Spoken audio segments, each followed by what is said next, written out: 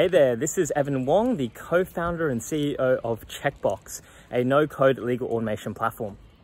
And the contracting horror story that I want to share with you today is of one of our customers' contracts. It is the MSA, the Master Services Agreement. For them, it was 50 pages long. It's a big document that tackles all sorts of different modules from software to professional services to hardware and much more. And the way it would work is that procurement would request this document from legal, and often they end up providing incomplete information because there is quite a lot to provide. There's, if it's hardware, it's like, what is the delivery date of the hardware? If it's software, what is the SLAs, the information security clauses? And so it was quite a tricky document to get right. Now, legal tried to help procurement out by creating a second document, a document that sort of provided a set of rules that allowed them to work out how they should change and tailor the sort of precedent document of the MSA.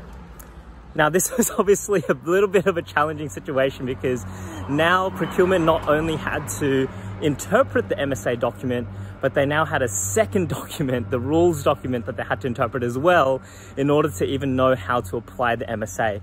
So that was not fun. We created extra work for the business stakeholders.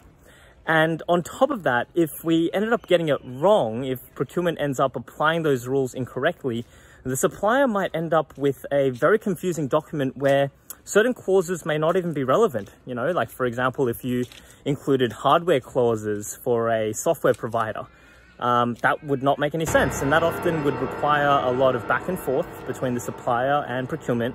That doesn't leave too good of an experience for the supplier, but also wastes a lot of time for the procurement team. And on top of that, for the legal team, there was an issue of having to do a ridiculous amount of review on MSAs that would come through, just because, again, you have different lawyers specializing in different modules. You have your lawyer that understands, hardware a lot better than software, and that would be quite tedious, and especially trying to make sure that the underlying precedent MSA was correctly filled in and tailored by the procurement team, who obviously aren't the actual custodians of that document.